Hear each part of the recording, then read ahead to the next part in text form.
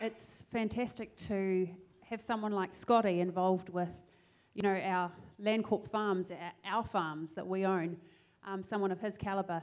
And I guess he's given us a really good sum up of this whole first session that we've been looking at. It's about supply and demand. We can't just increase the number of producers without having our markets well understood, creating niche products and building the industry slowly. Loved the case examples that he gave us around Zespri, New Zealand Wine, Dairy Goat Co-op, New Zealand Merino and Lewis Road Creamery, to name but a few. So, with all of that calibre of speakers from our marketing and consumer behaviour section, we're now going to move into our research section. And we all know that we can be the best marketers in the world, but without quality products underpinned by rigorous science, we have no hope of competing with the other producers around the world. So I'd like to introduce you to Max. Let's get my notes here, Max. So Max Kennedy is is going to be chairing this session with the MBIE Ag Research Project session. Max is a National Manager, Biological Industries at Ministry of Business, Innovation and Employment, and he has extensive skills in commercialising nutraceuticals and functional foods and biotechnology. Max has worked as investment manager for multiple large scientific projects and leading R&D for some of New Zealand's key industries. So we've got a man of a lot of calibre here to speak to us now.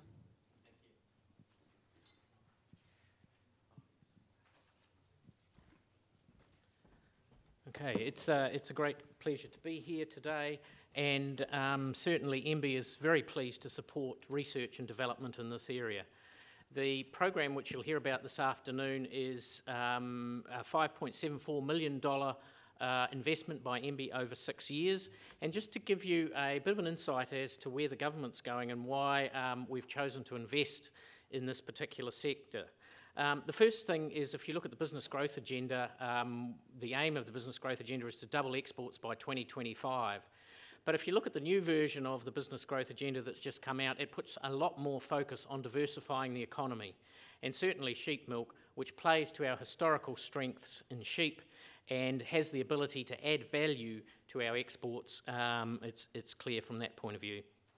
The other thing is the government's Vision Mātauranga policy, so it's a really good opportunity to boost the Maori economy, and it's fantastic to see some of the Maori players taking part in this program. It's also good to see the industry players there, and really what they need, the researchers need, is strong input signals from the market, from the companies, to help them design and focus their research efforts.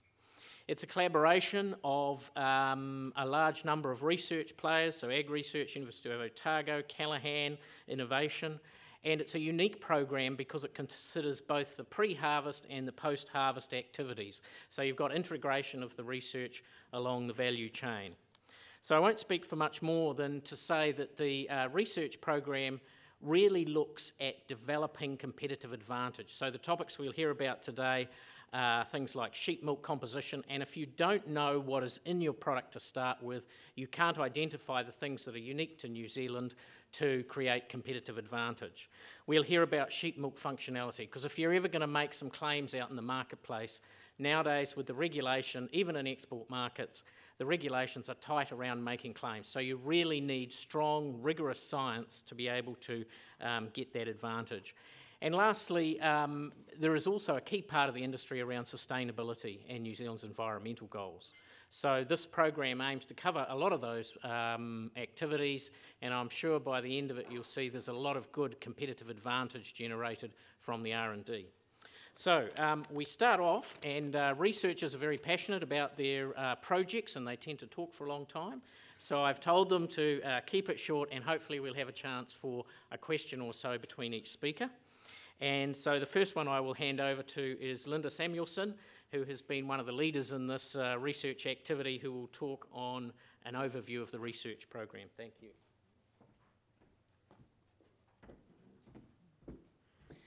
Thank you very much, Max. Ag Research is very, very happy to co-host this session together with MB. So, and to be a good example for those who follow in this session, I'm not going to use my full-time allocation, even though I'm a scientist. I will just give you a very quick overview of our research program, and then I will hand over to the other scientists to talk more in detail about their specific areas. So, this research program is a partnership. It's a partnership between government, science, and industry, and that's what makes it really exciting. The overarching aspirational goal of the program here is to enable the industry to grow their exports and to reach 200 million by 2030. And whether that's realistic or not, I guess we'll all see in 2030 when we meet for the New Zealand Sheep Milk Conference. So how are we going to achieve this growth in exports? So the research program is going to help to create greater value from the sheep milk. And we're going to do that by knowing what's actually in the New Zealand sheep milk. Is New Zealand sheep milk different to sheep milk from other countries?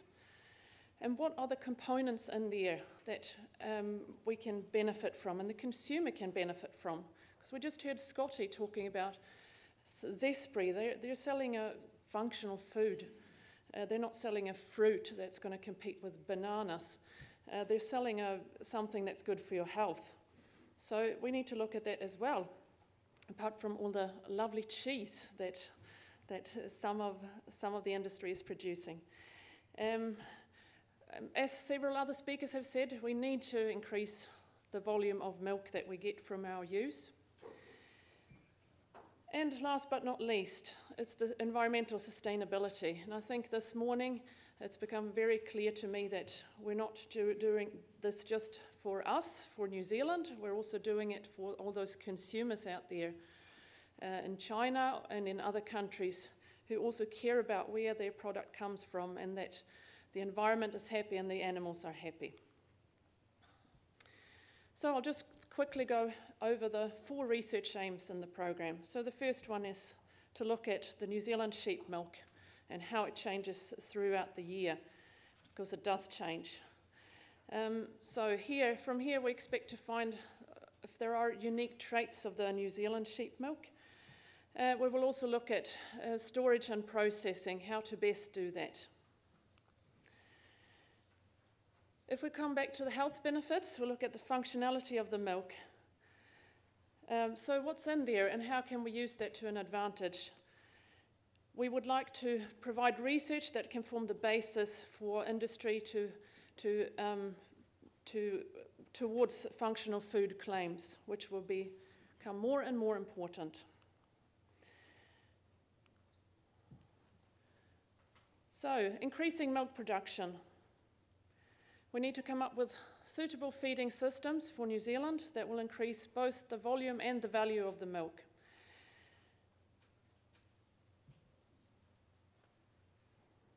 And part of this is also to look at early weaning, but to ensure at the same time that we're not compromising health and welfare of the animals.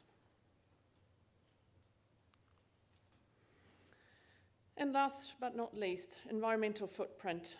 We want to ensure that the New Zealand sheep milk industry is a sustainable industry and that we can have that endorsement so that someone who buys a product from New Zealand knows that it's been found environmentally sustainable. So we're hoping to be able to provide you with a farming system that has a low environmental footprint. Okay, that was all from me, and now I'm handing over to the next person. Do we have a quick question? Anybody with a... Okay, let's move on to our next speaker, who is Marita Broadhurst, and will give a talk about sheep milk composition. And I can't stress enough how, unless you know exactly what's in your product, you don't have any competitive advantage. And if you can't measure it, it doesn't exist. Well, it's my pleasure to start the actual research results part of the session. And obviously, we've talked about the collaborations. And I won't go over this, except to say you've probably seen this as part of Linda's presentation and also the lead-in. You may not be able to see the bold, but the effects of seasonality, lactation status, farm of origin, all that affect on the composition, feeding into all the outcomes that have already been stated. So our partners in this program farm from the deepest south through the east coast of the North Island up to the central volcanic plateau. They're all primarily grass pasture fed, and they will also have some fodder crops in there, which will be lucerne or clover, maybe some chicory or plantain. And of course there's high nutrition value supplement in the dairy shed, which is obviously that inducement, but also a good training tool as well. And they're primarily herringbone based.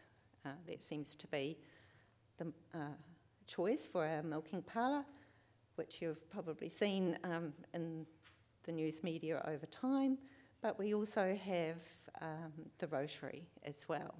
We can have very high numbers in our herringbone sheds. They can be 60 a side or a double 30 or perhaps even a 10 a side.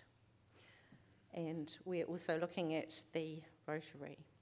When you think about milk sampling, you might think of the little 25 or 30 ml pottle that goes off to your favourite test lab somewhere in the country just to check on your vat milk at any stage of the season.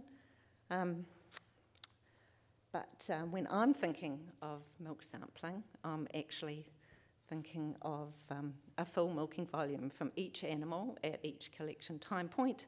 Anyone who's come from the dairy cow industry will see we've actually borrowed some of their equipment, which is a quarter milker.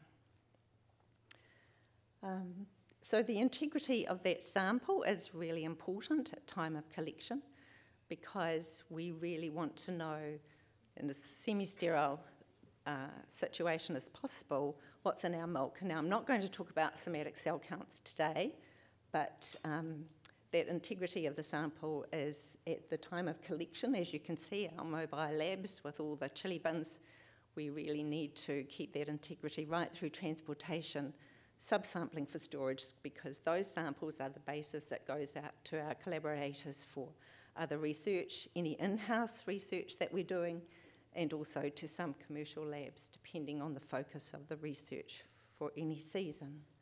So we say thank you to our producer partners and our ladies, but also for the people here who've helped me actually in the dairy parlour. We can't actually collect the samples without those dairy staff alongside. So the results I'm going to present today are a very small fraction of the research done over the first 2 years. It's actually based around individual milk samples and variability studies. Those are made up of around 300 random samples. There's a small cohort of age-selected animals, but there's also some lactation cycle-selected animals. By the time we finish this season's samples, we'll have over 600 individuals to be able to ascertain variability through our major components of milk, which will be supplied by mixed genetics. As already has been said, we do run mixed milking flocks pretty much throughout the program, although there is a big drive to do that selected genetics, and there are selected genetics animals in this data set. So we're looking at the fat, the protein and lactose concentration, total solids over the lactation cycle. We're going to look at that by animal age, and we've also looked at that by calendar month as well. And the data that I'm presenting is from the fresh milk analysis, which you will have got from your vat milk samples in your lab tests.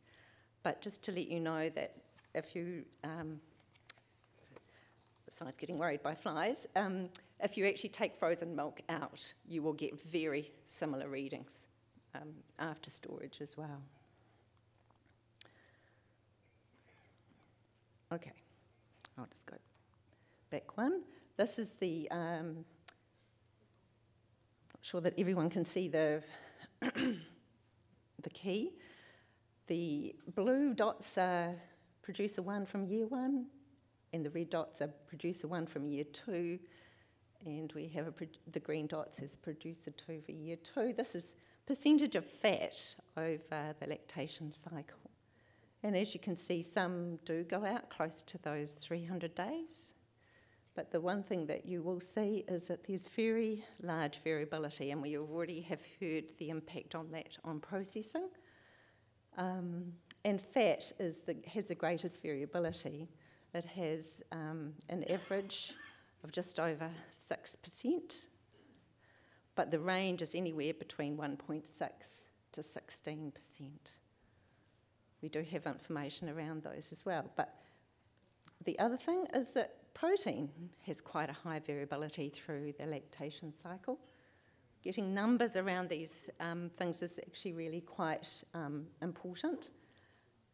But in this instance, again, if you look at the average, it pretty much sits on a 1-to-1 ratio with the fat, but a range of between 4 and 11% across the season. But if you look at lactose, it's a much tighter concentration range. It pretty much looks to go down as the increase of protein and fat go up towards the end of the lactation cycle. We're looking at just under a 5%, which is pretty close to most ruminant lactose levels, but with a range much tighter of between 3 and just 6%. So what we've actually found is that the total solids is pretty much driven by the concentration of fat and protein in the milk samples across the range of the lactation cycle. Ranges between 12 and 32%. Now 32% solid is really great if you're making cheese. It might be a little bit of concern if you're a processor, as we've heard. The ratio between the fat and protein does look like on average 1-to-1, which is great, but there's quite a variability across the season for that as well. What we're looking at here, though, is we did also mention that we were interested in the age of the animal and the impact that that might have. This is a variance component result of those animals. So as you know, some of our partner producers are non-seasonal lambing as their farm system regime, so that means we can collect different status of lactation at any time of the year. If we go and collect from them, we can have early, mid and late lactation through the year.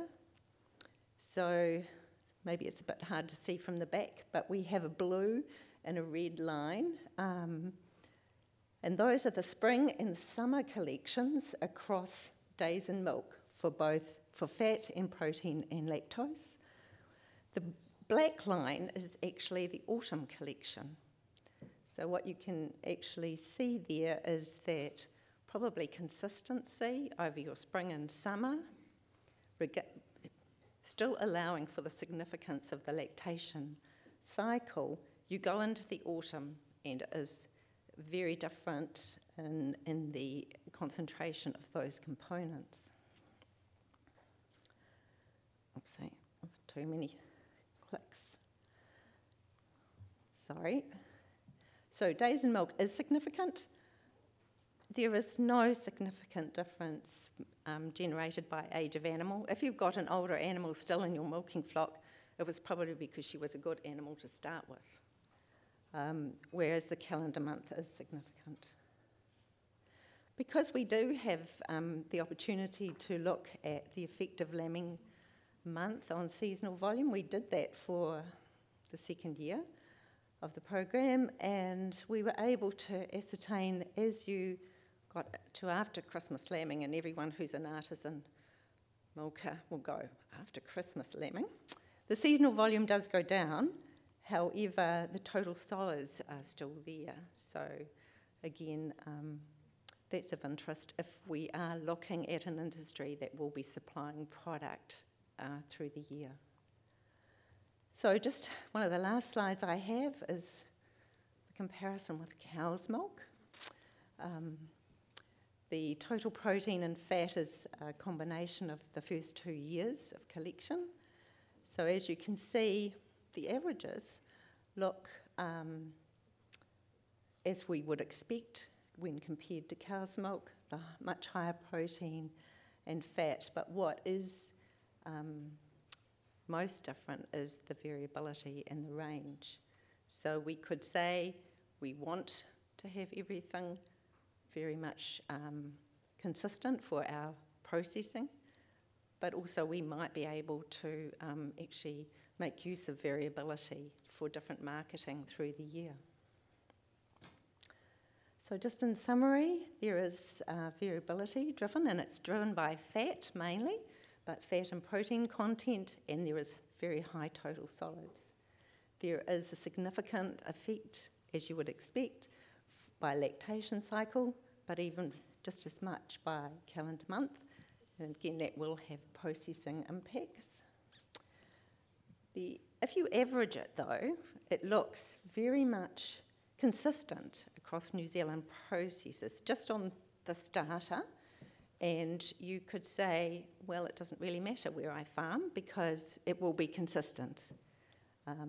It's also consistent across years on any one farm, and it's consistent with reported levels. There is lots of data which actually confirms that, which I don't have time to go into today. But obviously, this variability has a large impact on processing, and as Linda has already alluded to, the optimisation of storage, and we've begun that work already within the program, and we'll probably report on that next year. But if there are any areas of interest, I'm open to take questions on that, and if you don't have time now, we could have maybe time through the rest of the conference program. Thanks very much. There's a lot of very useful stuff in that slide, particularly intriguing about the age of the animal, and a lot of those fundamental variables good to get a handle on. One quick question. I can... Yes, I was wondering whether...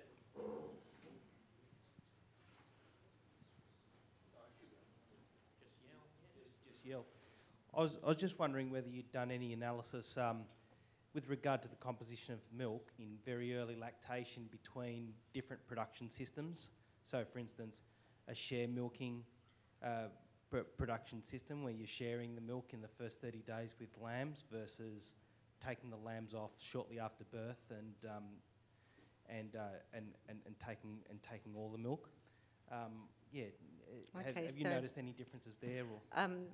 Can I say that study actually was underway this lactation cycle, and I have to admit the data analysis around that hasn't been done, but yes, that is part of the program as well, early weaning and situations and shared, yes. Great, thank you very much.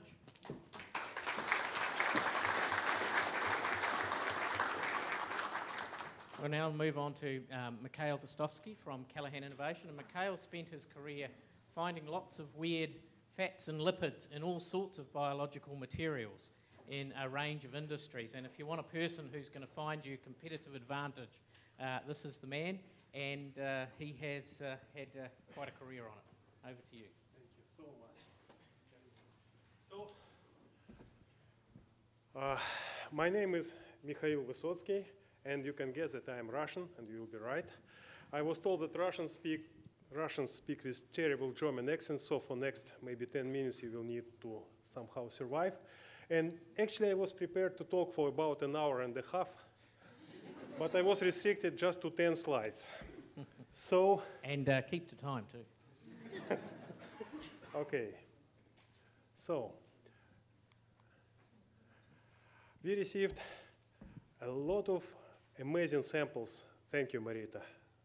Marita collected all of them and forwarded us in perfect conditions. And we were required to perform a number of assays in the lipid area. And for those who are aware about lipids, generally they believe that lipids are fats. It's not exactly true. Of course, fats, but considering current understanding, lipids are ultimate bodily controllers. They're responsible for all bodily functions. You fell in love, you get sore throat, you feel great, all lipids. You have nice, good night's sleep, lipids. So, and when we received such an opportunity to look closely at sheep milk samples, and you will be surprised, by the way, a lot of publications on cow milk. There are some on goat milk, but lipids in sheep milk, it's pretty minor area, strangely enough. And our lipid team at Callaghan Innovation, we can do some pretty advanced lipid analysis, and some things we can do maybe just a couple of laboratories in the world. And so we were to perform analysis of total lipid content, fatty acid profiles, neutral lipid classes, and that's something that almost everyone can do. Common phospholipids profile, that's a bit more difficult. Plasmalogen forms of phospholipids, medium chain triacylglycerols, beta palmitate, detection of glycated phospholipids, glucosyl and lactosyl ceramide content, and major gangliosides. I will explain later why it was important, but at first, that's our results. Of course, before we started all this analytical work, we looked in the literature.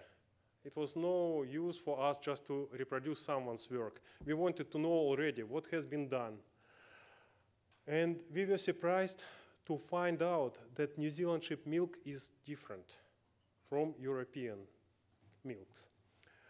And if I need to explain, yes, we are quite credible. We maintain our presence in American Milk Society Laboratory Proficiency Program. We have AOCS approved chemists, and we have techniques which are approved by International Accreditation New Zealand.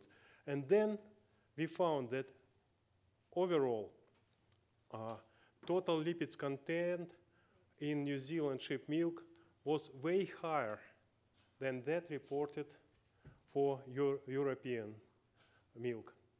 The major factors, according to the literature available, major factors affecting quantitative and qualitative composition of milk, lactation stage, that's total fat content, season, breed, genotype, and feeding.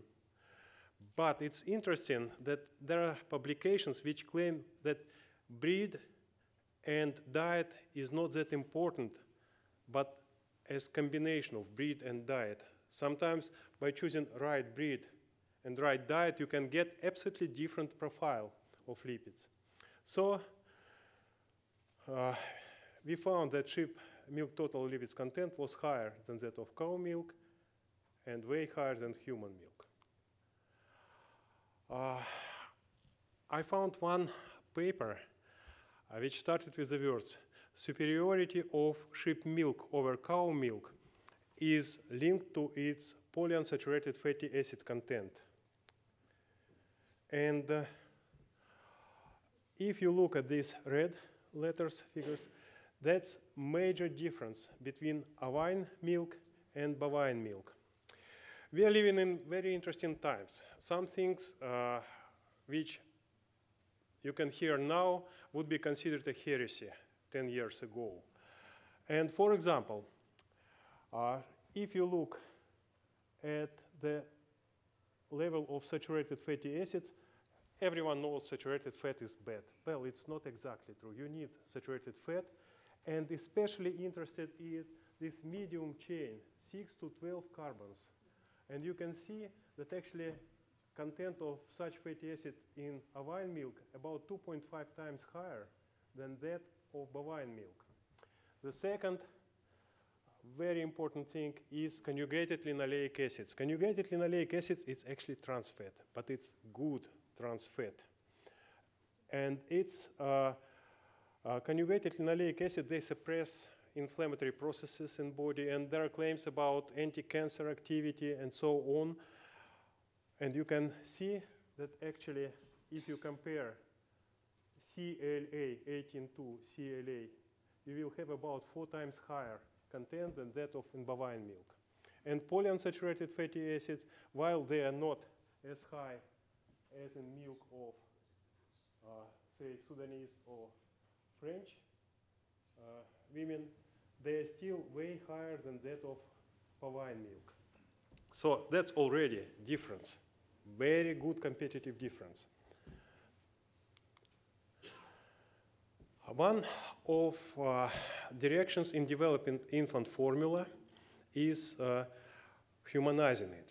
And one of the major components of human milk is so-called OPO, or beta-palmitate. It's about 11% of total fat in human milk. Unfortunately, when we checked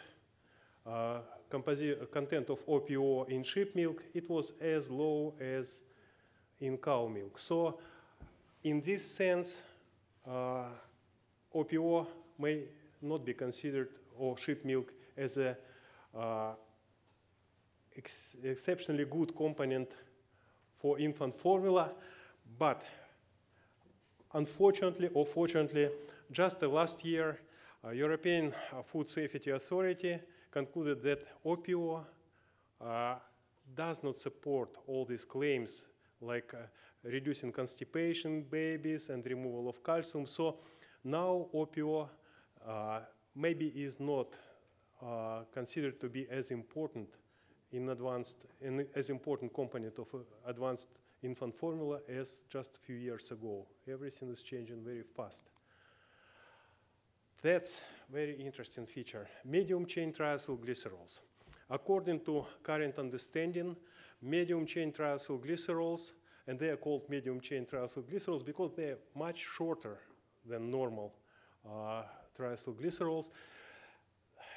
MCT abbreviation, MCTs are a food of choice for any organism with increased energy needs. If you have organisms that grows fast, infants, or say someone recovers after major surgery, or sportsmen, medium chain triacylglycerols are extremely important. And look at that. That's where we were very much surprised, because if you look at information for cow and European sheep milk, you will see pretty low levels. But these medium chain triacylglycerols in New Zealand sheep milk, they have way higher levels. It means that there is just almost ready product for so-called food for special needs. It's already there. But we also did a very interesting study profiling medium chain triacylglycerol content against Daisen milk. If you are to produce medium chain triacylglycerols rich product, when to collect milk. And you can see that early lactation, low Daisen milk, you will have huge fraction of medium chain triacylglycerol, these red squares. But if you are after a product that contains high levels of lipids, late lactation is much, much more promising. Polar lipids, phospholipids, wow. Phospholipids, it's a very interesting thing. There are two major phospholipids in sheep milk which are present at higher levels than in cow milk. So-called sphingomyelin. Sphingomyelin is great for gut health, especially for infants. And you can see a comparison of sphingomyelin in sheep milk to Anchor Blue Top milk. We just bought it in shop. There is one more very interesting lipid, so-called ethanolamine plasmalogen. Recently, Japanese started very serious studies, and they found that ethanolamine plasmalogen is great in reversing senile dementia. It's also great.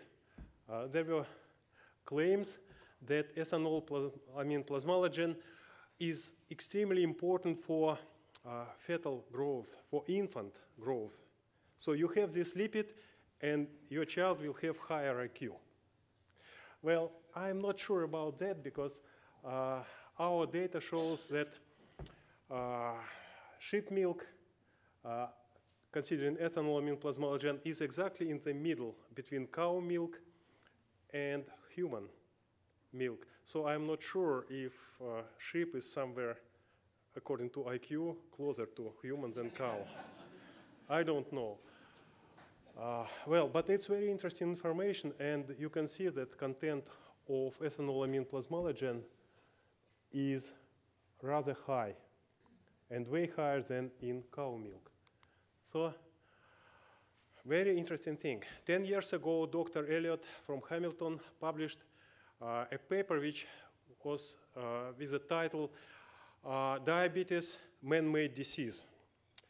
And the thing is, he compared production of dairy and consumption of dairy products, processed dairy products, and numbers of diabetes pandemic in the world. And he found that actually they match very nicely each other. And what happened later, research in Japan, Germany, and South Korea, they demonstrated that yes, if you have, for example, you heat milk, and you have lactose and phosphatidylethanolamine, or use spray dryer in improper conditions, you will generate substantial levels of glycated phospholipids. In some European infant formulas, the levels are just terrible. We were unable to find any traces of glycated phospholipids in the samples provided by Ag Research. We were unable to find any gangliosides, and gangliosides, they are important for building infant defense against pathogens. So, but it's a well-known fact that sheep milk has lower levels of gangliosides. And when we looked at polar lipids, which are extremely important glycosphingolipids for development of immune response in babies, we found that sheep milk has higher content of these beneficial components than cow milk.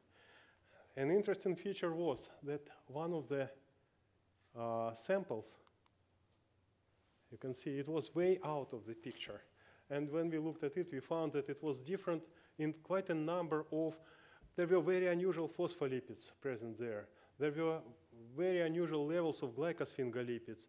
And what happened, we later were informed that this sample was unique. It was a sample from preclinical mastitis.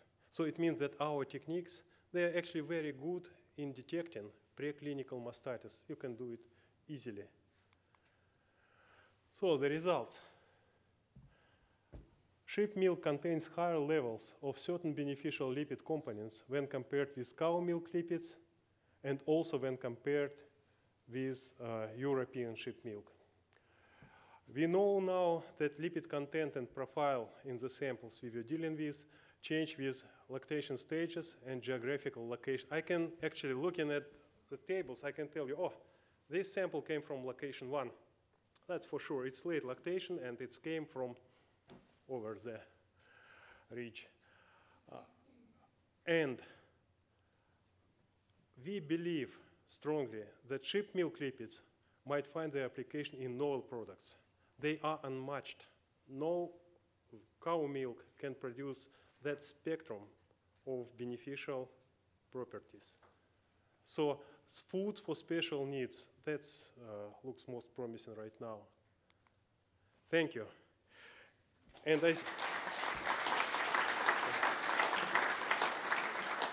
Thanks very much, Mikhail. I think what we've heard today here is the beginning of the New Zealand story and how New Zealand sheep milk is different to some of the others throughout the world. And that's extremely significant. And I think we'll look back at this early research as giving us the tools to be able to create that New Zealand brand story. And so a very excellent presentation. Thank you, Mikhail. And we won't entertain questions for this one. Go and see Mikhail at the next break. Thank you. And if you have any questions about how we did this, if you have some concerns, oh, no, there are about 20 slides more about describing our techniques. They are Yep. not fun. Thank you. Okay. Thank you. So that was about what's in milk. The next presentation is proving that it does something. And so we're going to have the next speaker, which is Wayne Young, on gastrointestinal physiology and what milk does in the gut, because the gut is now universally regarded as another human organ, and its implications of things from mental health right through to a range of diseases and inflammation is quite profound. So over to you. Oh, thank you. Oops. Yeah, so I'm just going to update you on some of the research we've been doing in the program looking at the health effects of sheep milk.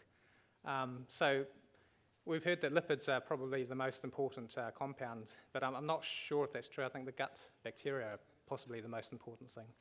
But anyway, so the reason we're doing this sort of work is that there are a lot of anecdotal opinions or evidence on the benefits of sheep milk. So there's a wide range of opinions on its effects on reducing allergy, and that it's high in protein, high in nutrients, that it's good for those that are lactose intolerant. However, when you actually look at the literature, there's actually not a lot of controlled scientific studies out there. And in fact, in terms of lactose intolerance, I mean, sheep milk has as much, possibly even slightly more lactose than cow's milk. And lactose is lactose, you know, it's not actually, there's not a sheep form and a cow form, it is lactose. So if you're lactose intolerant, if you can drink sheep's milk and you couldn't drink cow's milk, it's likely not to be the lactose that's the difference. But anyway, so in our program, we are wondering what the biological activities of the sheep milk are, and there are a number of avenues we're pursuing. So looking at their effects on the intestinal gut bacteria, on gut health, differences between raw milk and pasteurized milk. So often selling raw milk is probably not something that's going to happen too much, but it's important to understand the properties of the raw product.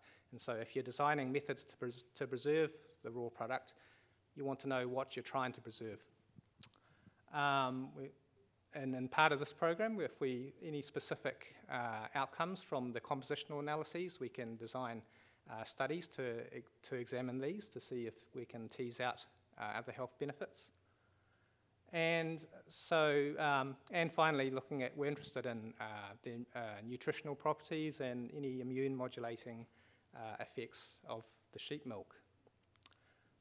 So I'm just going to talk about one study. So to try and get an understanding of some of these really fundamental properties of sheep milk, we did a feeding study with rats. So you might ask why we're using rats. Well, to excuse the pun, human clinical studies are a totally different animal. They're very, very expensive, and it's quite a big undertaking. But where animal models help is that they can provide important information that can help inform future human studies. So what we did is it's a very basic study. We took rats, young rats, newly weaned rats, so to model a growing animal, and we fed them sheep milk for 28 days. So either raw cow milk, raw sheep milk, or pasteurized sheep milk for 28 days. And during this time, they also had access to solid food. And after 28 days, the rats were euthanized, and we collected samples to do various analyses. So, okay, it's a bit of a delay. So this is the milks that we fed these animals. So we had the raw sheep milk, pasteurized sheep milk, and raw cow milk. And you can see that the protein levels are not quite double that of the cow milk, but fairly close. There was more fat, as we have heard. And the total solids, in our case, the sheep milk, so this pasteurized sheep milk was the same as this raw sheep milk, but pasteurized, so it was the same batch. So it was about 20-ish%. And actually the cow milk we use, this was raw organic cow milk, that was a bit higher than what you would normally expect to see. So first things first, so these rats, when they were fed for 28 days, they all gained weight extremely rapidly, so they obviously were quite healthy. But there was no difference in body weight gain, so at first glance, not a lot going on. But when we had a closer look, and we looked at the food consumed and how much solid food they ate and how much milk they consumed, we saw some interesting patterns. So remember, these rats all ended up at the same weight. They all gained the same amount of weight. And in this particular case, the rats given raw sheep milk and raw cow milk also drank the same amount of milk. But it turns out that the rats fed the raw cow's milk had to eat a lot more solid food. So to maintain the same amount of weight, and given that they drank the same amount of milk, they had to eat more food, which is, I guess, not surprising when you consider the difference in milk solids. But actually, the difference here is greater than that difference in milk solid composition would suggest. So that was an interesting observation. So next, we wanted to have a more closer look at what was going on in the gut. So we looked at the gut gene expression. So by examining what genes are being expressed in tissues, you can start to get an idea for what's going on, what the genetic machinery and the cellular machinery are doing. And when we looked at the expression profiles of all these genes, so by microarray, these are technologies that allow us to measure tens of thousands of genes at once. We find that some genes in some treatment groups were expressed differently to others. There are many genes, so we're not going to go over them individually, but what you can do is you can group them together into functional classifications and see how these functions relate to each other. And what we found was that the genes that were differently expressed between rats that were fed the sheep milk or the cow milk, those genes that were different all tended to be related to cell and tissue growth and development, cell cycle tissue development. So there's possibly something going on in the gut in terms of gut maturation or gut development that's a little different between the two. And at this stage, we can't pin down what these exact differences are, but that's certainly an interesting start. So then now, in moving on to the difference between the rats that were fed the pasteurised sheep and the raw sheep milk, so we saw another interesting observation. So remember, these rats all gained the same amount of weight, they all weighed the same. Pasteurised sheep milk and the raw sheep milk rats, they all ate the same amount of food, and yet somehow the pasteurised sheep, the milk rats had to drink more pasteurised sheep milk to maintain the same amount of weight. So it suggests that pasteurisation is somehow affecting the bioavailability of nutrients, and it could be the fats or lipids, it could be the proteins, we don't really know, but it is having an effect. And so there are lots of analyses to do, but actually when we look at the gut bacteria, and in the gut there are hundreds, maybe even close to 1,000 different species of bacteria, all in quite a complex ecosystem. But when using sequencing technology, we can look at the relative abundance of many different types of bacteria in the gut all at once. And one of the most striking differences we saw was that in rats fed the raw sheep milk, there's much more of this Porphyromonaceae family than in those that were fed the pasteurised milk. So these made up 25% of the proportions in the gut, the large intestine of these rats fed the raw milk, whereas in the other group they were close to 15-ish%. So that was interesting. Unfortunately, the role of this group of bacteria in health is still to be determined, but however, what we do know is that this group of bacteria are related is been shown to be protective against Clostridium difficile infection, which is a rather nasty infection. And also a number of studies have also in rats have shown that this group of bacteria is much more prevalent in the rats that were fed human breast milk compared to infant formula. So, and if we consider human breast milk to be kind of a gold standard as such, to have an idea of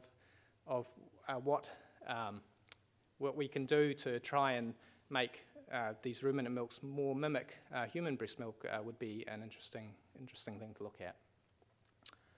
So, just to sum up, there were no in our study, there were no differences in rat weight gain. However, to maintain the same amount of growth, rats that were given the raw cow milk had to eat more food. And in comparing pasteurised sheep milk to pasteurised raw milk, those rats had to drink more milk. We found that cow and sheep milk may have different effects on tissue growth and cell growth in the intestines. And the difference between the pasteurised and raw sheep milk presents maybe opportunities for us to explore developing processing methods to better preserve the quality of milk. And of course, there are many future studies. We have other plans, and these ones will be looking at digestibility and bioavailability. So, thank you.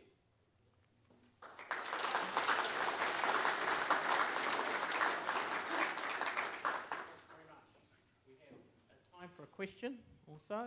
Does anybody have any questions? Lots of happy rats out there. Well-fed ones anyway. Thank you very much. Okay, so that was a beginning step along a very long road, which is trying all the different health properties that sheep milk may possess. And I'm sure as we see things develop into the future, what we're going to see is taking a leaf from the other dairy industry, the bovine one. We will start fractionating the milk, we will start separating the proteins, we'll start chopping them up, and then we'll start looking at the biological effects as well. So very encouraging early studies. So our next speaker is David Stevens from Ag Research and the influence of live weight gain profiles of ewe lambs between 12 and 20 weeks of age. So thank you. Okay, thanks very much, Max. I always love listening to those guys. Mikhail in particular, he always validates everything that we do. Basically, he got up here and he told us New Zealand sheep milk is different and is really good for you, he said. It may well prevent you getting Alzheimer's, it'll make your kids smarter, and you may well not get bowel cancer. That's fantastic news. Excellent stuff. The real point here is that it validates the stuff that we do. I'm in our farm systems team, and I lead our the nutrition and feeding section of this. And the point is that what we do is create a raw product that somebody can add value to. So Scotty Chapman's up here telling us we have to add value, and it has to be a product with integrity and everything else. And Mikhail is able to validate my existence by being able to say that it is a good product. So what are we doing? So we've done some reasonably significant work looking at the international literature. And as Mikhail said, and as Marita pointed out, New Zealand sheep milk is different. Our conditions under which we grow it are different as well. And you'll remember when Linda put up some photos and she showed hundreds of sheep on green pastures. That is not the international standard. That's our standard, and that's one of the points of difference. And it's one of the points of difference that we found in our literature reviews was that to gain information about the kinds of systems that we run, pasture-based systems, we cannot look to the international literature for. We have to do it ourselves. And that's one of the reasons it's a reasonably strong component of this particular bid. So what we're hoping to do in the long term is to create some guidelines around rearing young stock and then feeding them as well as we can to extract the most milk out of them as possible. And so I'm going to talk to you a little bit about some of our hogget rearing program, and then Sue McCord, also from Ag Research, is going to come up and talk to you about rearing lambs as soon as they are born. And one of the reasons that we have focused so hard on those two aspects is actually because of the collaborations that we have with our industry partners. They have been absolutely fantastic in providing us with their problems very, very specifically. And some of them might be teething problems as we get started, and some of them will be long-term problems that we need to solve. And so they're really important things. The big aim here is to try and get more milk out of the milking ewe. And the way that we see that we can best do that is to make sure that the hogget is well grown, she enters the flock, and then we can extract milk from her. So, which is again why we've looked at early weaning systems as well. And a lot of our European partners don't wean lambs from their mothers till 6 or 8 weeks of age. We need to do it before that to make sure that we have that robust supply going into the supply chain to make sure that Scotty and his team can do their jobs. So that's the sort of thing that we're looking at. One of the other parts to it, and Natalie will get up and talk a wee bit about the environment, is also animal welfare. So what we need to do is make sure that our lambs are born and grow and enter the food chain as another opportunity for our dairy sheep farmers. So what I want to just talk to you is around looking at improving the hogget and its growth. Now, again, looking at the literature, somewhere between 12 and 20 weeks of age is a reasonably critical time for the young lamb, the young ewe lamb, heading towards puberty. And through this time, her growth rate is relatively important to her in terms of going through puberty and in laying down new memory tissue, right? And therefore, we want a good, strong udder as we go through that process. So we were able to borrow some sheep off one of our partners, borrow some new lambs at about 12 weeks of age, and grow them through the summer on 2 different pathways. What we call a high pathway or a medium pathway, and you can see them diverging through that part of the season, through to about from week 12 here, through to about week 20. And then we've swapped them over and put them on different pathways. So some remain on high, some go from high to medium, and some go from medium to high as they go through puberty. And they hit puberty around about the start of May, about then. Now, the interesting thing in this is not that we got differences in live weight gain, where my little pointer's gone, here it is. That's about 5 kilos different.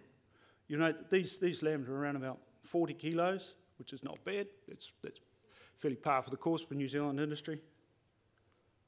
These ones about 45 kilos up here. The really interesting thing is what was going on down here, and this is what you can see over here. So these are ewe lambs being marked as pregnant through their first cycle and then through their second cycle. You can see that those that were down here on the medium track had a lot less going through the cycle in there, even though from an industry point of view we would have said those are both quite acceptable weights. So what we're seeing is that they are entering puberty at a different time. So that's one. We're starting to tease some of this out. In fact, these growth profiles are actually quite important to whether or not our hoggets get in lamb. And then as we go on, we want to know what are they going to do in the future. And so it's Adrian, one of our co-authors, and some of our team from MBIE. So we go through and we do an ultrasound on the mammary gland to see how it's developing at around about, this were just after the ram coyote, so it's around about June. We have a look at that and we see how much memory tissue is there, how much is built up, because again, this approach to puberty is really important in terms of lifetime performance. We just go to this graph here. And what we see there, so you'll note there's all sorts of bits and pieces across here. So the ductal area, that's the teats, that's relatively straightforward, we know what that's happening there. There's the fat pad. The fat pad in general is the pad that the mammary tissue is anchored on. And we can see here that the early highs, these are both the early highs, have more fat than the mediums, the early mediums. Right? So what the cattle literature tells us is that if we get too much fat laid down before she goes through puberty, she might not perform particularly well. The parenchyma tissue here is the tissue that actually provides the milk. Okay? And the important part there, with my little thing, there it is that the medium, so the slower growing ones, although they went through puberty a bit later, that actually is significantly different from the other three. So growing them just a little bit slower, although it delayed their puberty a wee bit, has given them an opportunity. Hang on. There we go. That's it. My little red button's a bit hard to push. It's given them the opportunity to lay down more tissue that may be available later on for lactation. Now, is that going to be significant? We are unsure. What we are hoping to do is to track those animals through their lifetime and see exactly what that means in terms of performance. But as I say, the literature tells us that it should be important, and we need to figure it out here. So our preliminary study basically says that there's a trade-off there. They may not all get pregnant, and it's always a feature that farmers ask us, if they don't get pregnant as a hogget, should I still keep them into the flock? And the answer here is maybe you should, but we'll find out in the future as to what that means. And so this program is now ongoing, and we'll be looking at that lifetime performance, and we'll be recruiting more animals into the program in the coming years. Hopefully we'll also be able to link this through to some of the genetic studies that might be talked about tomorrow. So I will just again thank all our partners there. They've all been key to making sure that the type of research that we do is very relevant to what they need to do next. So I'll thank you for that, and do we have time for questions? Yes, we have some time for questions. Anybody have a question? Yep. What type of milk powder have you used? What type of milk powder have you used for raising those lambs? Is it the cow powder, or is it a ewe powder? Alrighty. So those lambs there are raised from weaning onwards. So they're all on grass and grain. But hold that thought, because the next speaker, Sue McCord, will be talking about early life rearing, and she'll be able to tell you a little more about how we've done that. Great. I've got a question, and just looking at it from a farmer's perspective, farmers always ask the toughest questions. Are we in a position yet where you could answer a farmer's question around what should I do differently? Do differently about what? About feeding or anything else to maximise the results that you're seeing there? Yes. And the secret is? No, generally though, actually the next step in this process, Max, and a good scientific answer is it depends. The next step in the process is to actually work through what the economics of the implications are. Yes. So what's our trade-off between the number of hoggets that may go into the milking flock in year 1 versus year 2, and what's that trade-off in terms of lifetime performance in terms of milk? Yeah, we can talk about that, and it will depend on the system that they're going to choose. So, for example, if somebody wasn't going to mate hoggets, then I would say that growing them a little more slowly will be a good idea for them.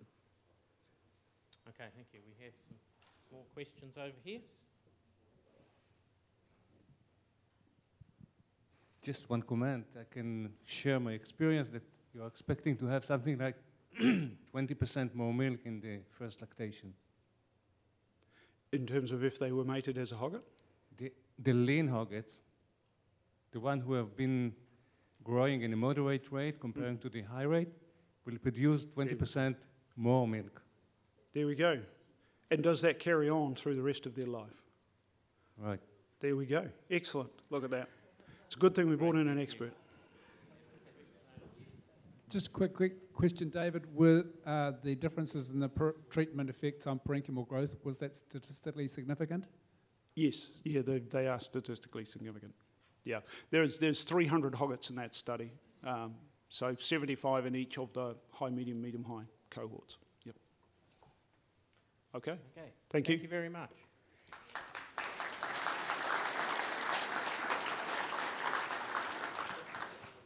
Next, we've got Sue McCode, who's going to talk to us on designing early weaning approaches to optimise the system.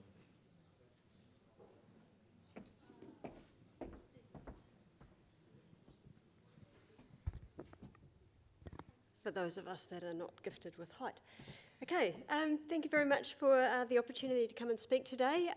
Just in response to the last question around the what we fed the lambs and more information around artificial rearing, the topic of today's talk is about early weaning of lambs that are reared by ewes on farm. But if you've got questions about artificial rearing, we have done a number of studies, so feel free to come and have a chat with me, or if we've got some time at the end, I'm happy to answer any questions.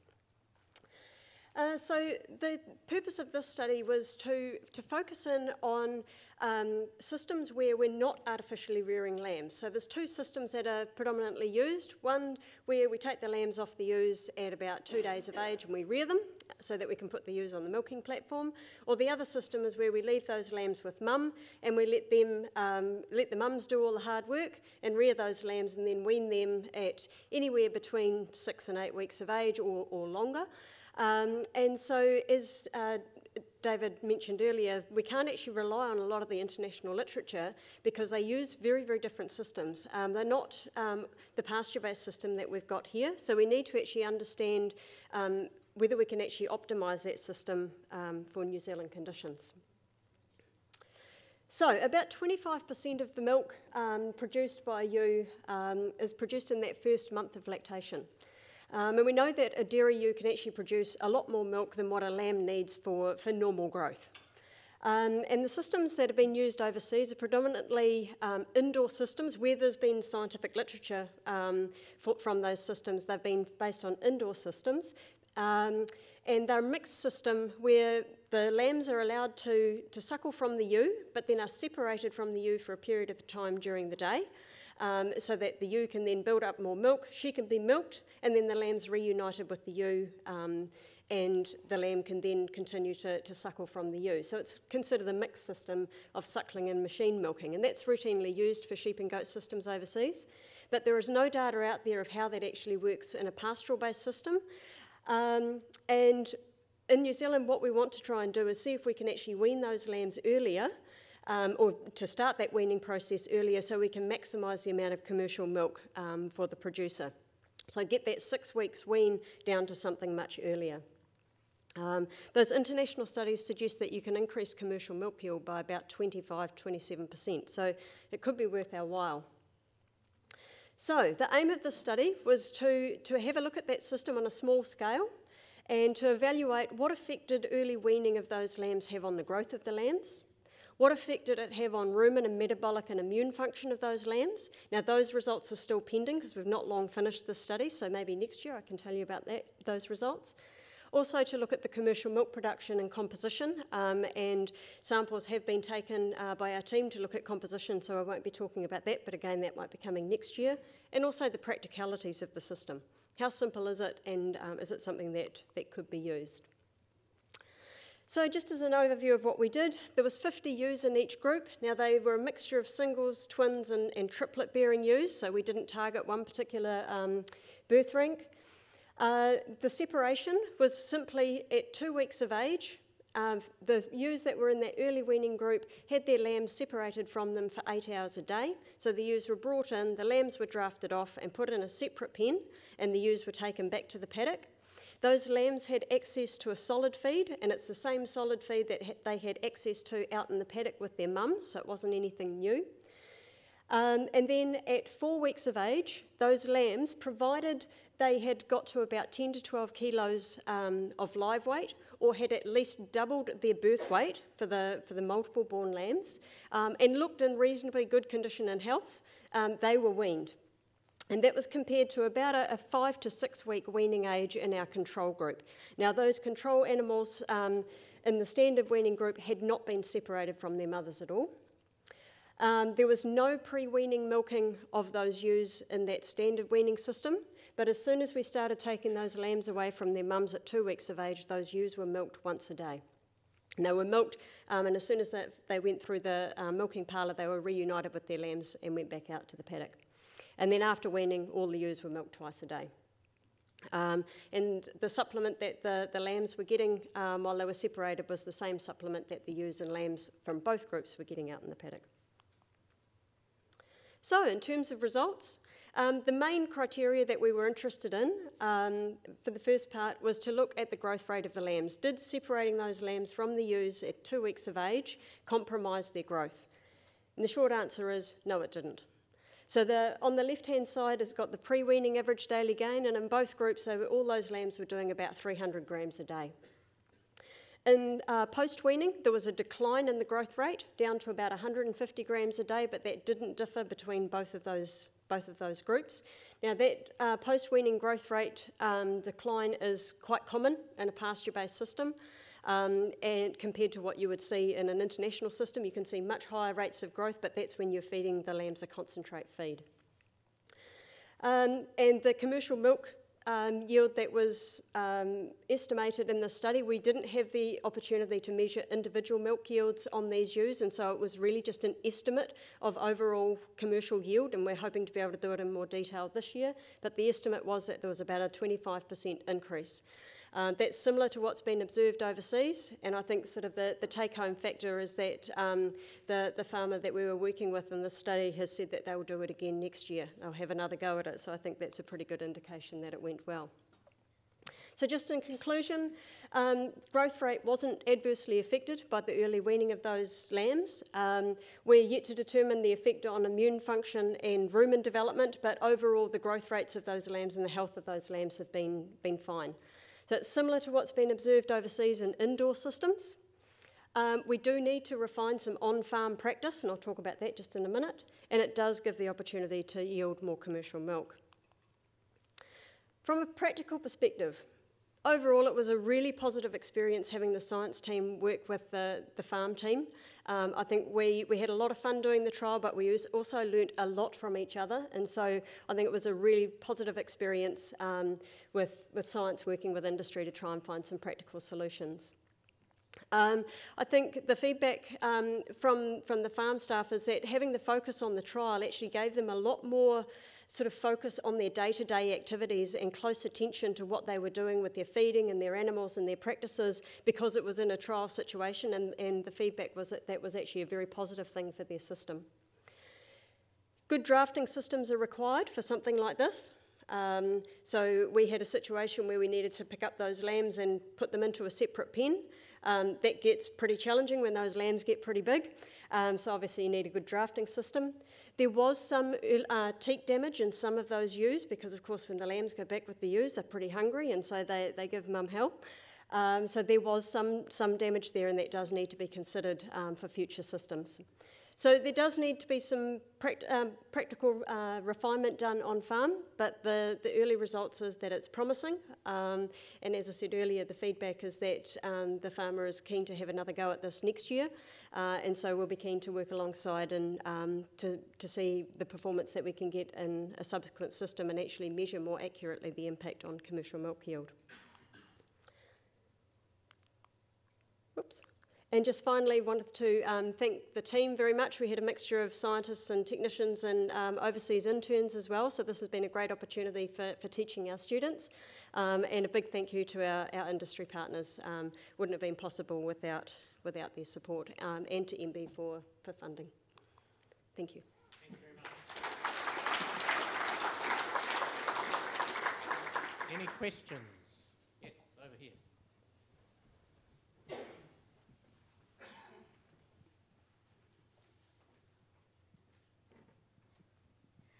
We had a farmer in Victoria that decided to trial this year taking the lambs away, and he did it during the day, so from the morning milking through the evening. What happened with his milk is that he had a significant reduction of protein, not of fat, so the fat levels were the same, the proteins were halved. Did you actually test the milk in the two groups when you did this study? So samples have been collected from those ewes. They haven't been analysed yet, but we also did the separation during the day, so it'll certainly be interesting to see what happens in terms of the composition of the milk. Yeah, so we don't have those results yet. Could I get a copy from you when you've done them? I'm sure that the results will be published at some point. Yes? Great. Any other questions? There's one around here. Just a short question around the lambs that were separated every day. Did you have any mothering issues with those lambs at all? Do we have any mothering issues? Mismothering, yeah. Just No. No, from 2 weeks of age, they've already formed a very strong bond with their mother. If you start to do it very early on, then yes, it's likely to have issues. And we had small numbers in this group. We're not doing it en masse either. So I think those two factors probably contributed to us not having any issues. Thank you very much, Sue.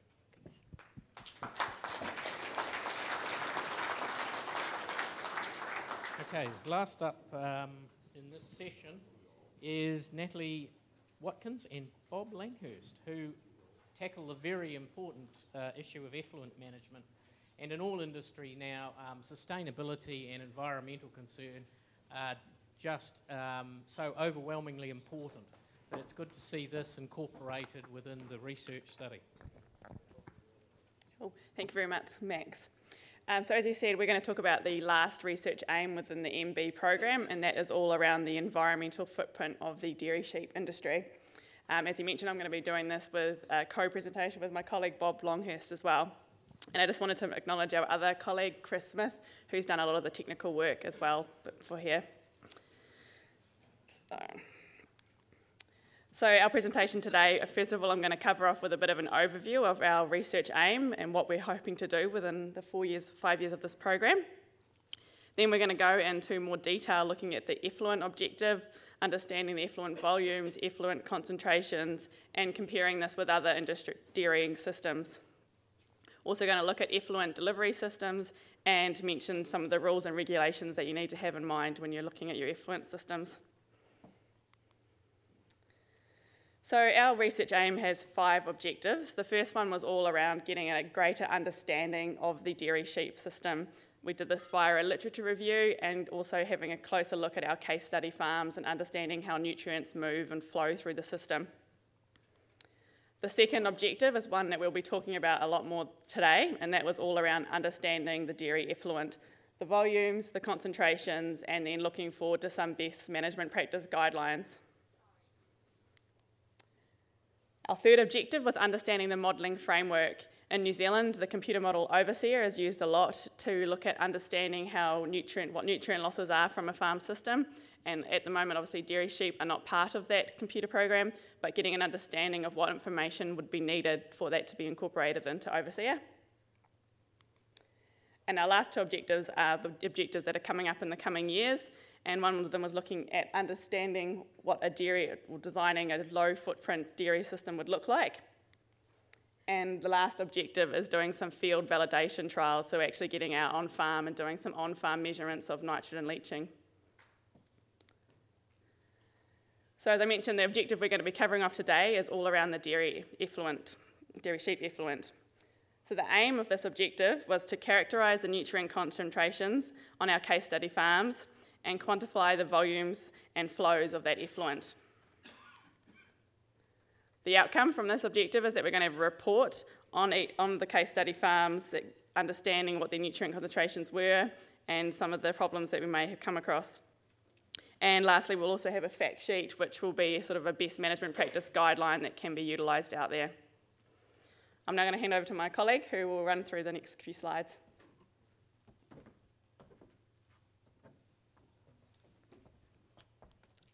Right, so we want to know what was the amount of the volumes that are generated at the dairy shed, what's actually in the effluent, and to get an idea of when it actually goes out on the land, what sort of application depth, both nutrient-wise and hydraulic loading.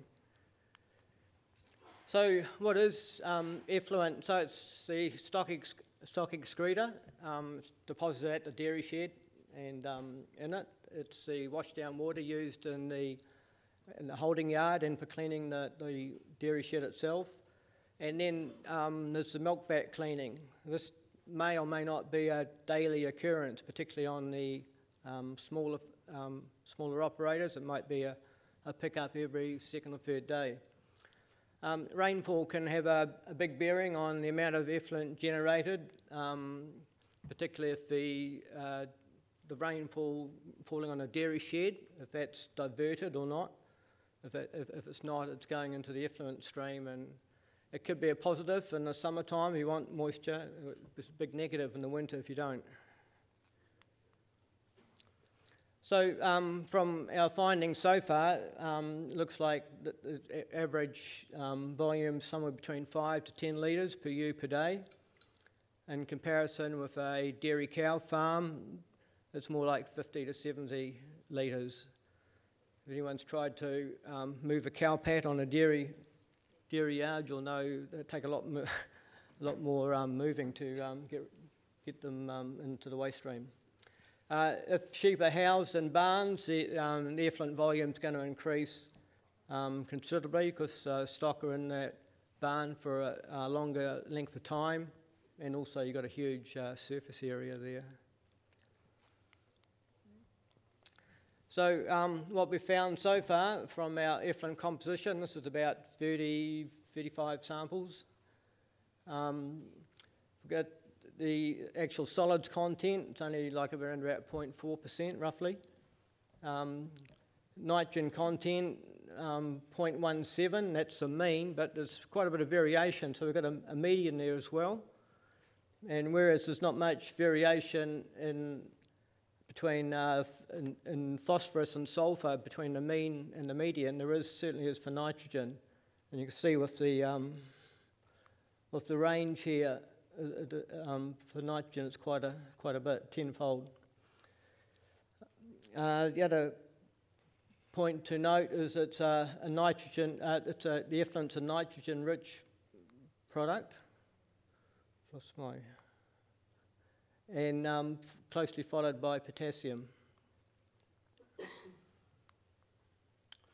So how does it compare with other dairy effluents?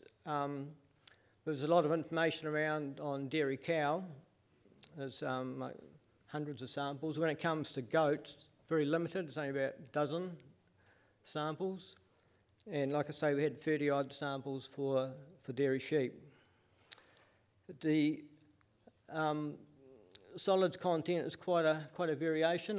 I don't know why the goat figure is so high. Maybe that's just because it's such a small population that we're working with. Note that all the effluents are nitrogen-rich, followed by potassium. It's a similar theme all the way through. What is a little bit different with the sheep effluent is that if you like, the ratio between nitrogen and potassium is a lot closer. So that has a bit of a bearing of when it comes to actually putting it out on pasture. If you were putting out, say, 100 kilograms of nitrogen, you'd be putting out 80 or 90 kilograms of potassium, and that may be well in excess of what your pasture potassium requirements are. When it comes to nutrient value, the sheep effluent looks like it's less. This is on a per cubic metre, around about $5, and the main reason for that is it's got a lower phosphorus content, and phosphorus is the most expensive nutrient. It's more than twice what the cost of nitrogen and potassium. This graph here just shows the relationship between solids content and nitrogen. So as the solids content increases, so does the nitrogen content. And so if you've got effluent looks a little bit like coloured water, it's going to have a fairly low nitrogen content. But as that effluent gets darker and darker, it's more enriched, and the nitrogen and all the other nutrients are going to be more concentrated. So it's normal setup on any farm when it comes to effluent management. You've got your dairy shed, a holding yard. There's normally a stone trap, and then followed by a sump. And at this point, you can either have direct land application, usually a travelling irrigator, or it could go into storage. And then there's an option to use a travelling irrigator again, or a low application system. And these have their role to play in situations where there might be a high risk soil, or it could be on sloping ground. They're very good. There's another option too, some form of solid separation could go in at that stage if necessary. So these are the typical delivery systems that are out there. Most common is a travelling irrigator. As for those of you who are not familiar, as the boom goes around, it just ratchets itself up and drags itself across the paddock. This one here is a stationary rain gun, so it's just in one spot, and it would basically fire across the room here. They're spread, whereas a travelling irrigator would normally be, like say from where I am to here. So I normally do a smaller radius. Down here it's a bit of recent technology. It's basically a combination of both of these. So it's a rain gun setup on a travelling setup. So once again, it's got this wire and it just ratchets itself up, goes across the paddock. The advantage is you've still got that huge spread, but while it's travelling, and the end result is that the application depth to land is quite low. It can be well under 10 millimetres, which can be quite important at different times of the year. Then we have these systems here called low application. There's various setups. It could be one pod, it could be, in this case, it's about half a dozen. And they just squirt right from here. Be lucky to get to the wall there. So they're very good in situations where it's sloping land, or you're on a very, what we call a high-risk soil, so it's got poor drainage. So this is a typical spreading distribution from these different systems. You've got a travelling irrigator. They tend to have this donut pattern. It's very much higher rate on the outside. So there's a bit of centrifugal force as it goes around, and so you get quite a bit of variability. In this case, it's up close to 30 millimetres down to 1. So huge range. It probably averages about 15. Whereas the more the pod system or low application, that variability is a lot less. And so what that means is that from a nutrient point of view, you're getting a more even spread.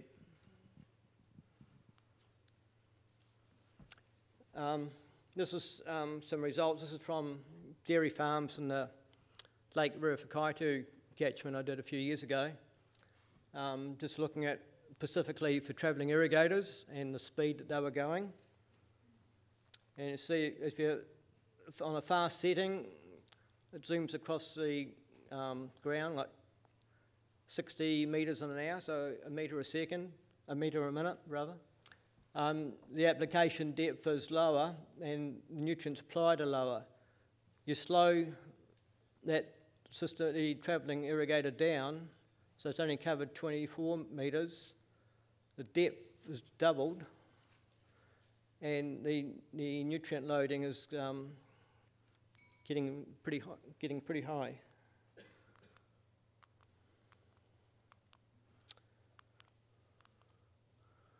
Oops, where are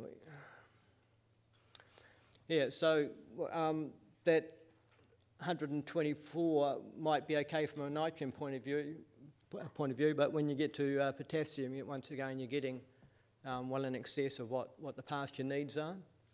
So these are the things to bear in mind. Rules and regulations. So the dairy sheep industry would come under the same rules that the dairy cow industry has to contend with, and that are governed by various regional councils around the country. It's come under these resource consents or permitted activity rules. But also each various district councils may also have their own specific rules, and that could be like a withholding distance to a dwelling, to an historic site, things like that. The nutrient loading is one of the most important things that the regional councils focus on, and it's normally 150 kilograms of nitrogen per hectare per year. Or if it's a crop, say you're growing maize for silage, for example, you might be able to put on up to 200 kilograms of nitrogen per hectare. The other thing they've focused on is having an application depth below 25 millimetres. This is to avoid any ponding. Councils frown very strongly on that. And their big point is not to allow any effluent to enter a waterway. And so that requires good management around placement and timing. So yeah, take-home messages is to understand local rules and regulations, and understand your soil types too, because there's free draining soils, there's poor draining soils, and it's getting the right mix and match there. And to install the appropriate delivery system, whether it be a travelling irrigator, a travelling rain gun, or a low application system. It's a good idea, certainly a good idea to monitor your application depth to get just an idea of how even that distribution is, and you can. It's well worthwhile because you're maximising your return of nutrients in a more efficient manner. Sufficient storage. It's a biggie in the dairy cow industry. The regional councils requiring farmers to put in huge storage ponds in a lot of cases. So I'm not sure if that's going to come to the dairy sheep industry in time. Solids management, something to bear in mind. It follows on with the next point about the wool fibres, that they can cause issues with pumps and plumbing and so on. So having some form of solid separation could be a way to mitigate that. I'd just like to acknowledge MB and the case study farms we're involved with, and also our ag research colleagues. So, thank you. Thank you. We have time for a question or two. Is any out there? Yes.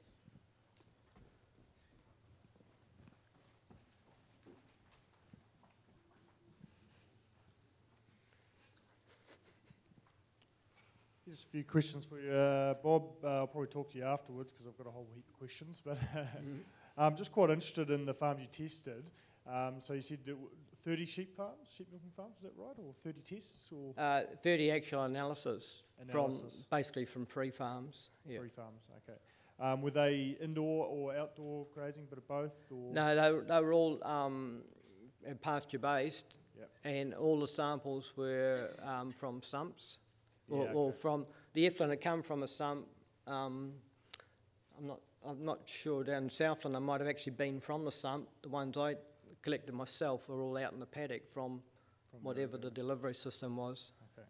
I was interested in the point you mentioned about the dry matter and the goat samples being higher, possibly higher. Is that likely, from what I've seen and been involved with? A lot of the goat farms don't have storage, so potentially because you're testing from sumps rather than maybe from ponds. Do you think that might be the difference? When they got the goat samples, I'm not quite sure how they were sampled. I'm pretty sure they weren't from the paddock, so my suspicion was they'd be from a sump. And it's getting a sample from a sump is highly variable. You know, what part of the milking do you get your sample? Whereas out in the paddock, if you've got a collection tray and you've got that irrigator's gone past, you've got the whole 20, 30 minutes or whatever. It's a much more representative sample to get. Sure. So what about tainting of grass? They always talk about that with goat and sheep milk, and to maximise area or even irrigate onto areas, outside of the sheep grazing. I know goats certainly don't like getting like cut and carry pasture that's been irrigated with fair effluent. I'm not sure if sheep are susceptible to it, but normally if the application depth is following the guidelines, and say it's 10 millimetres, and it's 2 or 3 weeks before that paddock's grazed, that shouldn't be an issue at all. Good, that's good to know. One thing I would have thought, especially with the going into ponds, some of the stuff we've done is, irrigating from the pond is ideal for that reason, because you're getting a lot of dilution, agitation, and you're getting a more even application of your nutrients every time you irrigate, rather than the variability from a sump. Sometimes it's very watery, sometimes it's very dense. There is two things to bear in mind though if you are irrigating from a pond. Is that you're going to bear some nitrogen losses because it's going to be volatilisation. And the other thing is that some of the suspended solids that go into a pond, they'll settle out, and that'll take some of the nitrogen with it. And what happens, you get a flip-flop, you're going to end up with usually a potassium-rich effluent. No, for sure, good agitation is key. And just to mention with the stone traps, just from witnessing with goat and sheep, we're finding a lot easier to process the sheep and goat effluent over a cow due to just the fibre content. The way the sheep and the goats are processing it, you're not finding as much fibre and longer strands in the effluent, which tends to get caught up in your stone traps and give you all the headaches that dairy farmers find. I can see we can have a good discussion over a beer later. Sweet. Thank you. After those questions, anybody else? No, the talk we've heard today is really important around establishing those parameters for environmental sustainability. So thank you very much.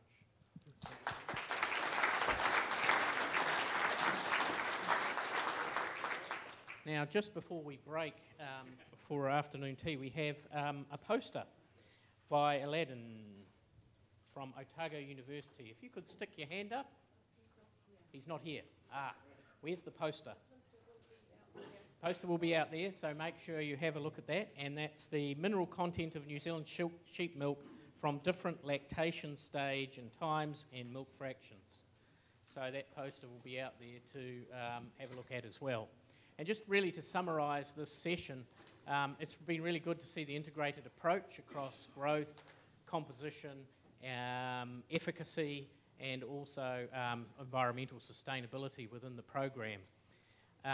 One of the things that struck me about the session is we are starting to see the emergence of a unique New Zealand aspects to the sheep milk industry, and that's really a good point of differentiation that will help us in the marketplace. So just also to emphasise that R&D is really important for industry at this early stage to develop that competitive advantage and build a really solid platform of knowledge that can either go into practices, it can go into marketing, it can go into health claims, a whole range of things. So really important program. Thank you very much for your attention, and we're afternoon tea from 3:30 to 3:45, and then we've got the International Manufacturing and Regulation session by Opus. Thank you.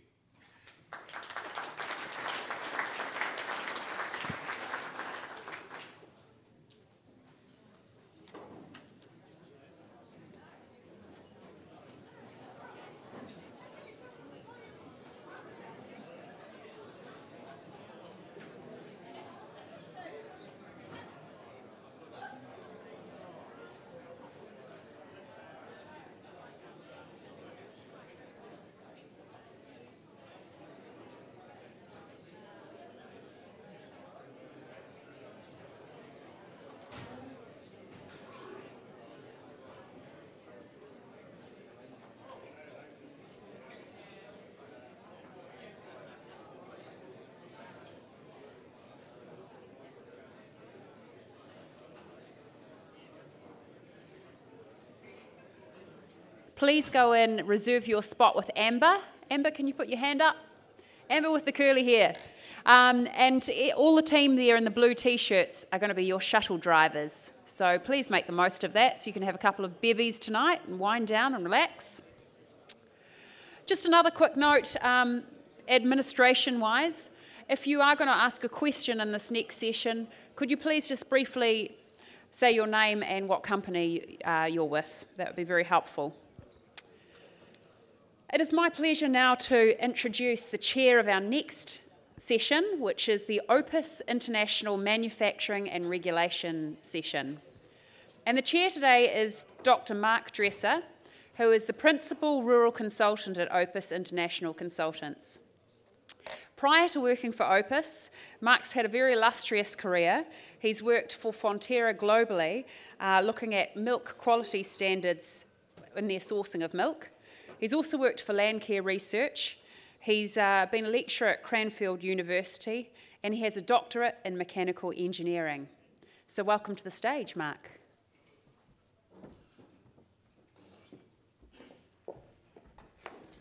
Thank you very much, Lucy.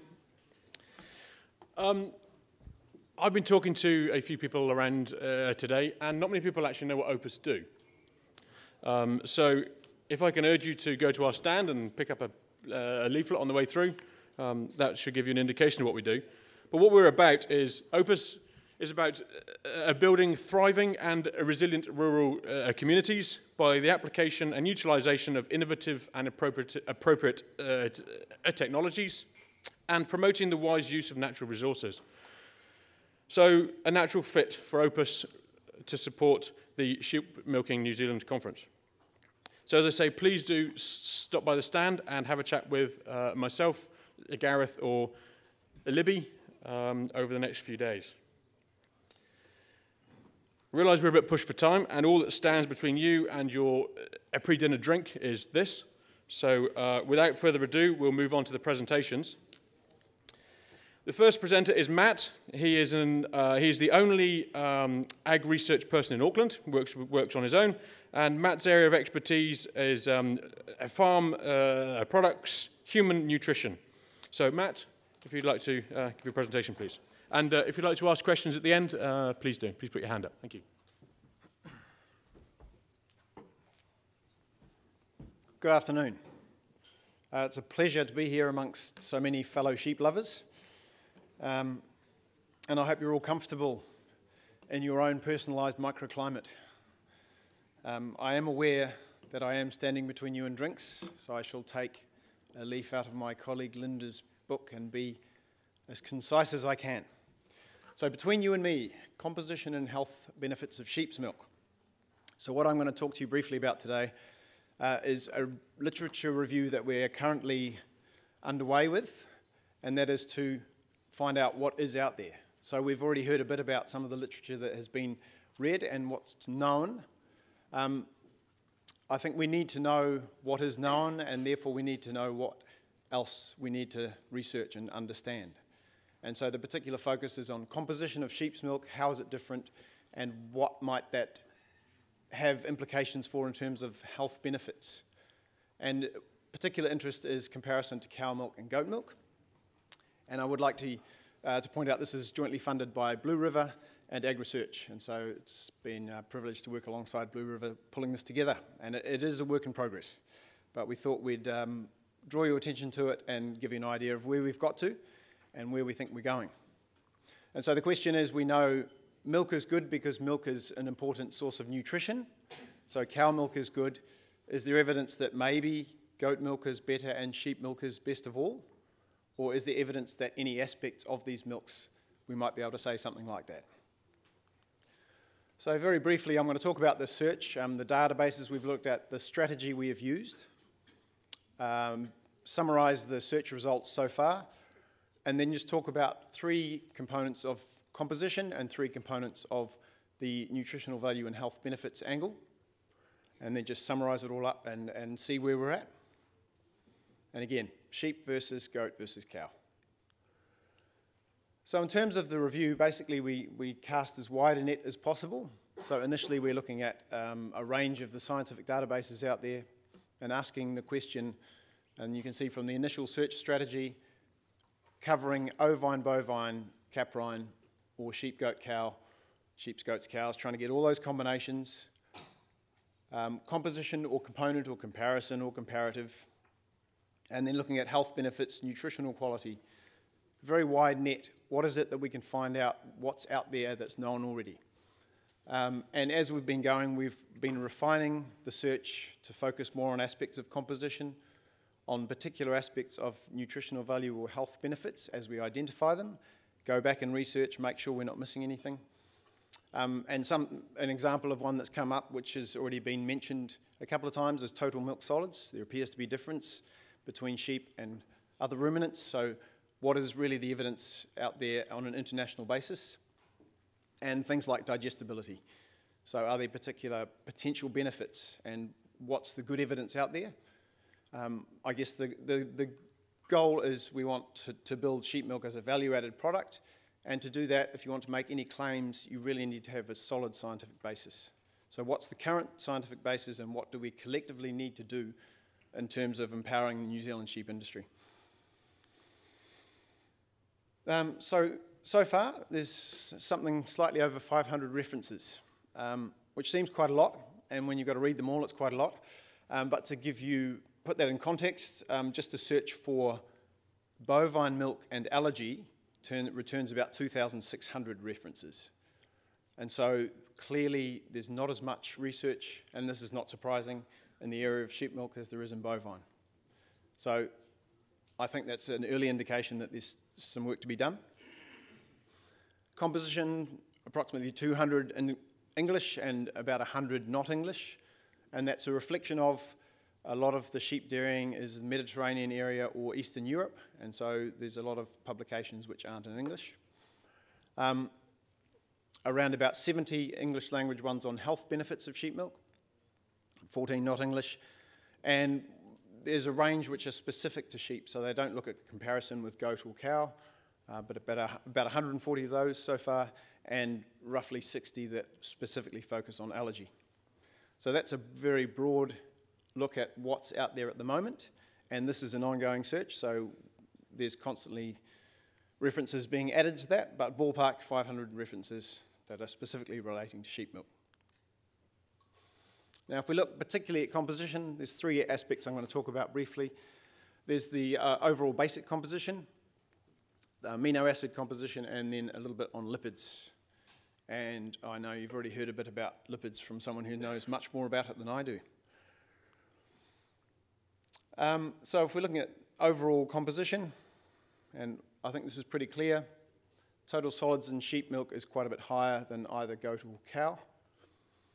Also protein, also fat, and resulting overall energy is higher. It's also been noted that lactose is about the same, and so that might have issues relating to any claims you might make around lactose tolerance. Although, because the total solids are higher, when you're looking at milk powder, then the percentage lactose would be a little bit lower in sheep milk. So whether that's an issue or not, we're not quite sure. But certainly there are some fairly well characterised differences, but again, as we've heard, this might be different in the New Zealand situation. And I think Max made it pretty clear, if you can't measure it, it's not there. So we need to know what it is in the New Zealand system and whether that's different, and make sure that that's very clearly understood. If we look particularly at amino acids, in general, amino acid composition is higher, and that's partly a reflection of the fact that there's more protein. But it's also the case that there are certain amino acids that are relatively higher. And this is just highlighting the essential amino acids. So from a nutritional point of view, these are the ones that we can't manufacture ourselves. We have to take them in from what we eat. And certainly some of the essential amino acids are higher in sheep's milk. And so it's potentially a better source of those important essential amino acids than either goat or cow milk. Again, something we would need to clarify within the New Zealand system specifically.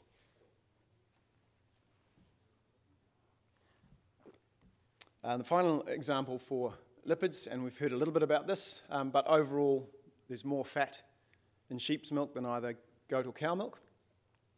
And the point I'll just make on this one, talking about linolenic acid, which is an omega-3, and I'm sure you're all familiar with some of the research around the benefits of omega-3, or more specifically the ratio of omega-3 to omega-6. So omega-3s are the good fats and omega-6s are the bad fats, although it's never quite that simple. But in sheep's milk, there's higher levels of omega-3, and that results in the overall ratio of omega-6 to omega-3 being low. And now some argue that that ratio should be 1-to-1, and as a result of industrialization, omega-6 is greatly increased, so it's more like 10-to-1 in our overall diet, and this would suggest that sheep's milk is getting back a bit closer to that 1-to-1, so that might be a benefit of sheep milk. So that's just 3 examples of some compositional differences which seem to be pretty clear. What's certainly less clear is what these might have in terms of relevance for health benefits or nutritional value. So 3 I'm going to touch on very briefly: digestibility, allergy, and bioactive components. So in terms of digestibility, there are a number of factors that influence how digestible a food is, and how digestible it is also influences the relative benefit of it in terms of its nutritional quality. And so in specifically talking about milk, the curd formation in the stomach, so when you drink milk and it hits your stomach acid, the proteins crash out of solution, in particular caseins, and different milks form different curds which are differently digestible. The protein composition can have an influence on how well it's digested, and just a couple examples there: casein content, or the casein to whey protein ratio. Micelle structure, so this is a picture of a casein micelle, and the structure of that determines how readily digestible or not it is. It is known that there are differences in the digestibility of individual proteins. So for example, a specific casein protein from cow's milk might be less readily digestible than from sheep's milk, and also the size of milk fat globules. So all of these things can impact on how easily or not the milk is digested. So some of these differences are well established. So the protein beta-lactoglobulin is more easily digestible when it comes from either goat or sheep than it is from cow. Sheep and goat milk have smaller fat globules, and that means they are more readily digestible than those from bovine milk. And also, it's known that bovine milk tends to produce a fairly solid, dense curd when you swallow it, which is harder to digest. And we do know that other ruminant milks are softer curd, more readily digestible, and it's more closely mimicking human milk. So again, that may be an advantage, but it's not entirely clear. And there's a lot that's still not known. So I think this is an opportunity, because digestibility can have important consequences for its health attributes, and we need to know more. I think it's definitely an opportunity that could differentiate sheep milk. Health benefits, allergy. As I said, there's about 60 references, and they express a wide range of opinion. So 2 extremes there. There's one case that says if someone's allergic to cow's milk, they shouldn't drink any milk from any species whatsoever. And that was fairly categorically stated in that particular one.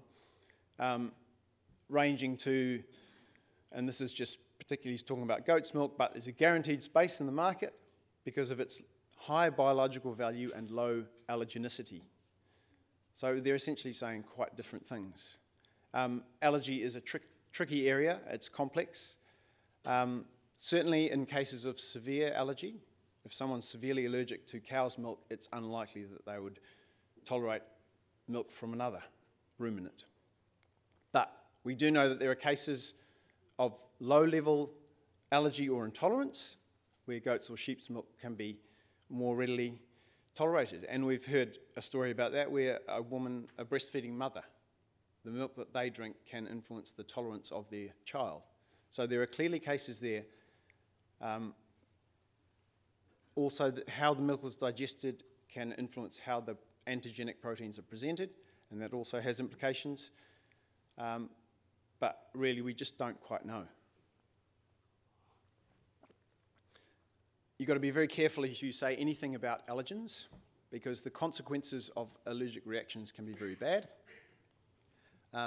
So we definitely need more research in this area. It's a bit of a recurring theme, really. More research is needed. This isn't a funding plug. It's not just about getting more money for science. The level of data available internationally is just not sufficient at the moment, but I think the level of anecdotal evidence suggests this could be a real opportunity for sheep's milk, but you might want to pitch it more towards tolerance than allergy. Finally, I'll just talk briefly about some examples of bioactives, and not a lot. So there were 12 references we've found so far. I'm pretty sure there's a few more, but when you're specifically talking about sheep's milk bioactives, there's a lot that hasn't been reported yet. So 2 examples here, lactate herin, which potentially has biological activity in terms of antiviral for treating gastroenteritis, so a natural way to treat an upset tummy. What is known is that it's species dependent, so the lactate herin from goat may be different from sheep, may be different from cow. And this may result in different functional consequences. We don't know enough yet. And lactoferrin, I'm sure many of you will have heard of lactoferrin, and in particular that the peptides from lactoferrin have antibacterial properties, and it's relatively well established that sheep milk has very high levels of lactoferrin relative to goat or to cow. 2 final examples, and these are relating to cardiac or blood pressure. So angiotensin converting enzymes, basically it's about controlling high blood pressure, and there's possibility that compounds from milk can do that effectively, an alternative to pharmaceutical interventions perhaps. And there's a fair amount in bovine milk, but it's increasingly becoming obvious that these are present in other ruminant milks, and that might represent an opportunity because they may have different functionality. And the same is the case for antithrombotic peptides. So anyone flying in from far away for this conference?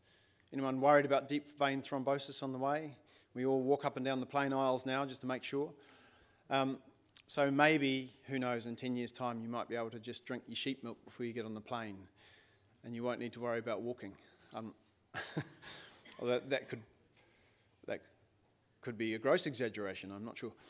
Certainly there is evidence that these peptides from sheep have a greater activity than those from cow or goat, but what those peptides are is not as well known. There's a fraction which has that activity that needs to be better characterised.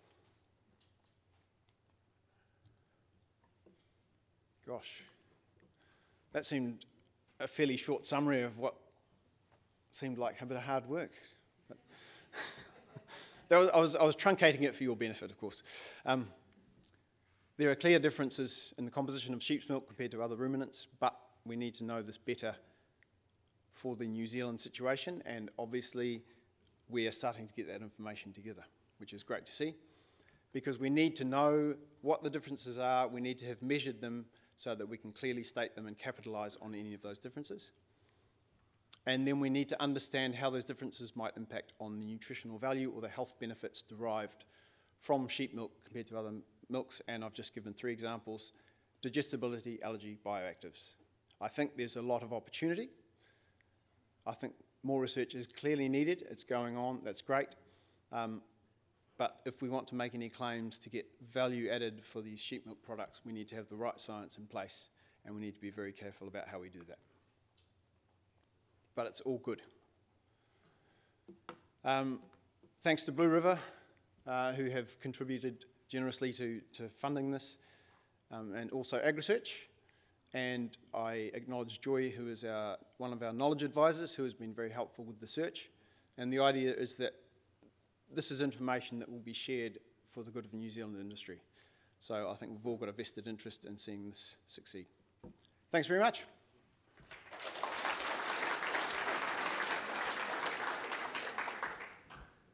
Matt, thank you very much for that. We do have time for a couple of questions, and I've got the first one. You say it's species dependent. Is it also breed dependent? Because if you look at Jersey's Holstein Friesians, for instance. So I learned there are very many sheep breeds. Who knew there were so many sheep breeds? I don't know, there's dozens of them apparently. And yes, it's breed dependent, it's feed dependent, it's year dependent, it's country dependent. One of the references said that there's greater variability within the sheep of a given flock, even if they're the same breed, than between different breeds. So apparently everything is a source of variability, which is confusing. But I guess, so then you need to know what's in a particular product in terms of the benefit that you're trying to show. But it's a tricky question. Thank you. Do we have any more questions for Matt?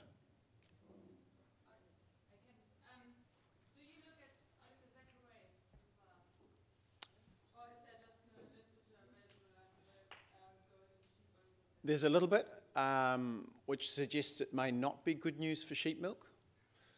So the oligosaccharides are probably higher in goat's milk, and sheep milk and cow's milk are on a par. But again, quantity is not necessarily the only thing. So what are the types of oligosaccharides? Oh, absolutely. Yeah. I wasn't limited to those categories. That was just an example of where we've got to. Another one at the back there? Did you find anything around cholesterol, good cholesterol, versus bad cholesterol in the research? Good cholesterol, bad cholesterol. Yes, there has been some mention of cholesterol. So I'm digging a bit more deeply into that. I wouldn't want to say anything now because I might mislead someone, but I believe there's some story in there that needs to be further enunciated. Brilliant. Thanks, Matt. Okay.